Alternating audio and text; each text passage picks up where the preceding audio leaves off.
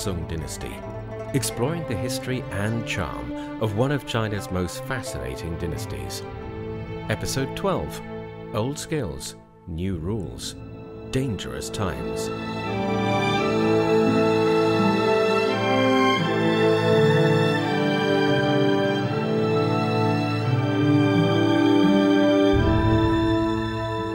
In this podcast, we meet some of the lay and imperial characters who proved that the calligraphy brush can sometimes be mightier than the sword.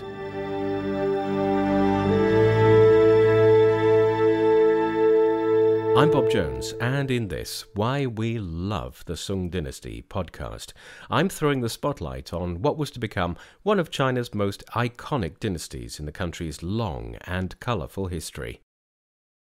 Ideally, we would have pictures to go along with this edition of the podcast. It would be great to show you examples of the various styles, the trends, and the way that calligraphy developed during the Song period. Can't be done in a podcast, but we can focus on the personalities and events that had a role to play in bumping things along.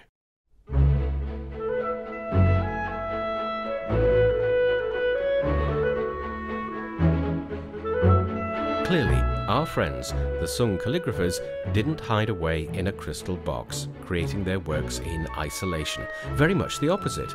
They were well educated, had status in society, and many were close to the dynasty's movers and shakers. Some were even highly trusted advisors. But as courtiers in ancient Egypt often found out, it wasn't always possible to have a job for life. If you were lucky, then when a new pharaoh came along, you'd retreat into the background and drink tea in a tea house away from the limelight. The unlucky ones were often buried with the old pharaoh.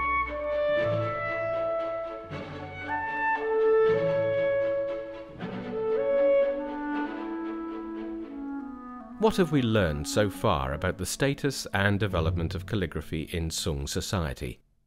Its popularity was intimately connected with weakness at the top.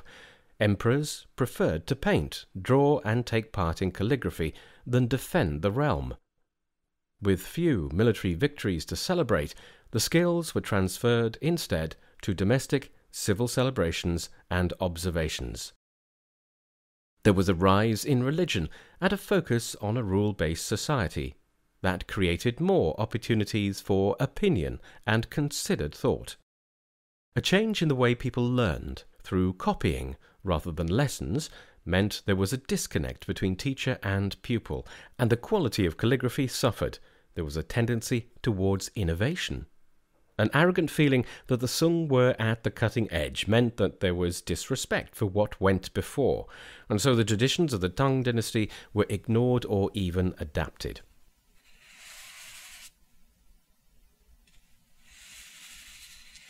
The calligrapher Zai Xiang was a man of the time, a polymath, an official in the northern Song, engineer, and also a tea expert. As we learned in the previous episode, he had a reputation for fighting against corruption. His chosen weapons were calligraphy, drawing, and poetry. In the Song dynasty, this made him a very powerful man indeed. He could bring down corrupt officials with a wave of his brush or pen.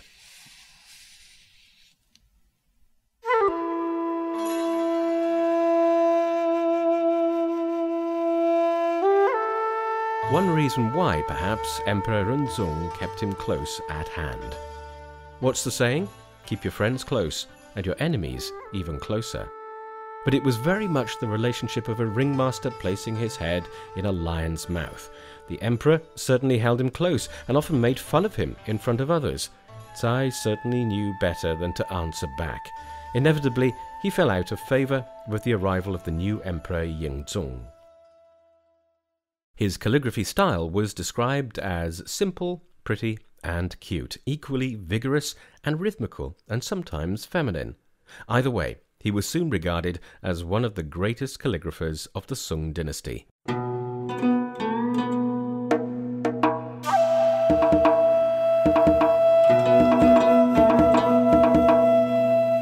At heart, Zai Xiang was a conformist.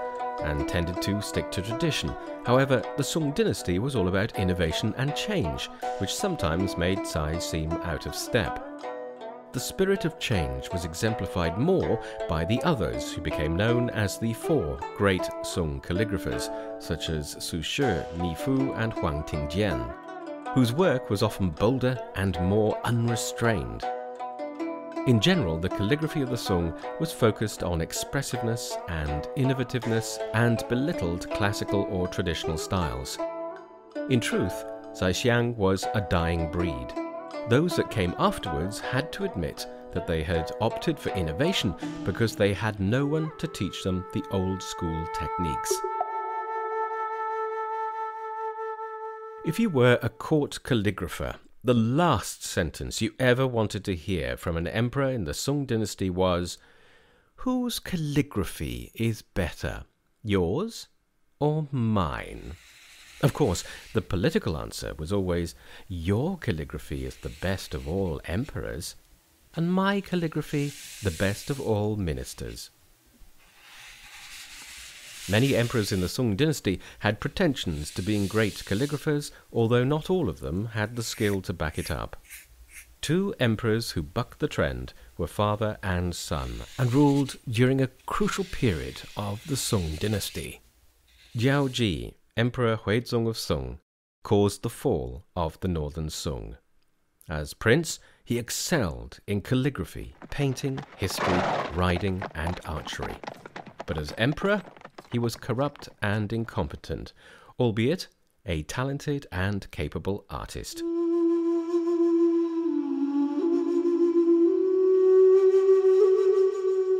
After a reign of 25 years, he abdicated and passed the throne to his eldest son, Emperor Qinzong.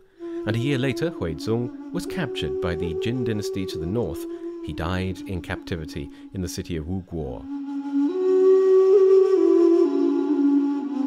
In his trademark slender gold style, he wrote books called The 1,000-Character Classic, a poem on luxuriance and fragrance, 2 poems on desire to borrow wind and frost, poem on a peony, poem on fancy rocks, autumn moon in leap month, and poem on a summer day.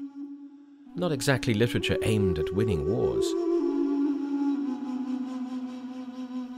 In 1126, after the Jin seized the northern Song capital city of Kaifeng and took away his brother and father, Zhao Go was enthroned emperor in one of the dynasty's vice capitals, so founding the southern Song dynasty. Zhao Go, aka Emperor Gaozong, was, like his father, an addict of calligraphy. For example, when he fled southward with fear like a stray dog, he reached Lin'an, part of present-day Hangzhou, and established a new capital. There he promptly had a poem inscribed on a stone and gave a book of poetry to all his officials so that they might have a personal connection with him. Emperor Gaozong originally learned calligraphy from the great master Huang Tingjian, but he abandoned his style later on. Why would this be? Why turn his back on such a master and teacher?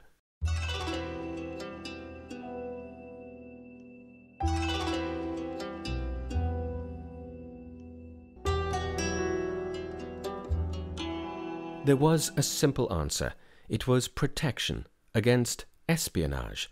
The old enemy to the north, the Jin, ordered calligraphers to study Huang Tingjian's work so as to forge the imperial signature on decrees. Gaozong discovered the attempted fraud and changed his style so it couldn't be copied.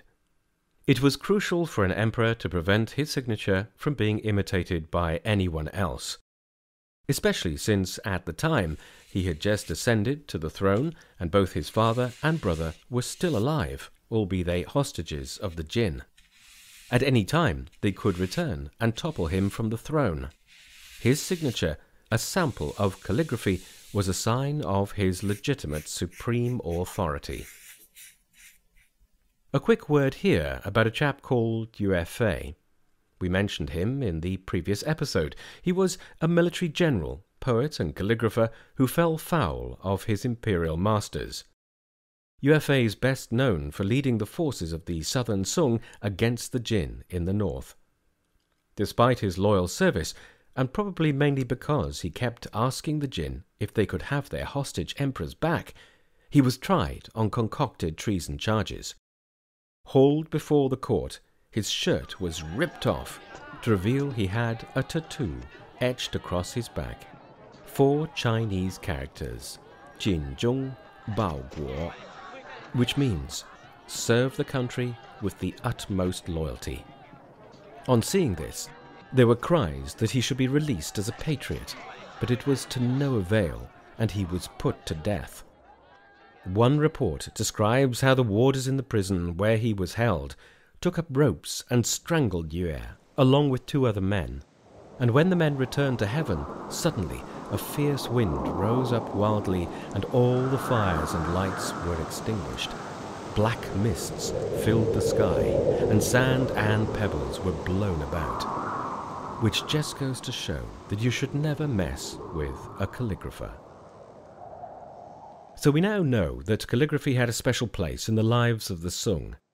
Superficially, it was an example of high art and skill. Both these were things the people of the dynasty held in high esteem. But it was far more than that. It was power. Calligraphy could destroy corrupt officials in the same way that satire is often used today. And because of that, calligraphers had enemies, even imperial ones. In the right hands, however, the skill was a thing of beauty and a force for change and good.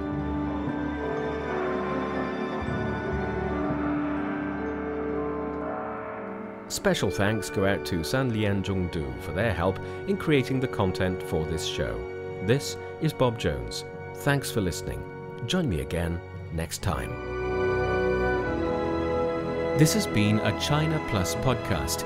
If you like the show, please give us a rating and be sure to subscribe wherever you listen. If you've got any questions or feedback, please feel free to contact us via email at podcast@cri.com.cn or find us on Twitter, China Plus Pods.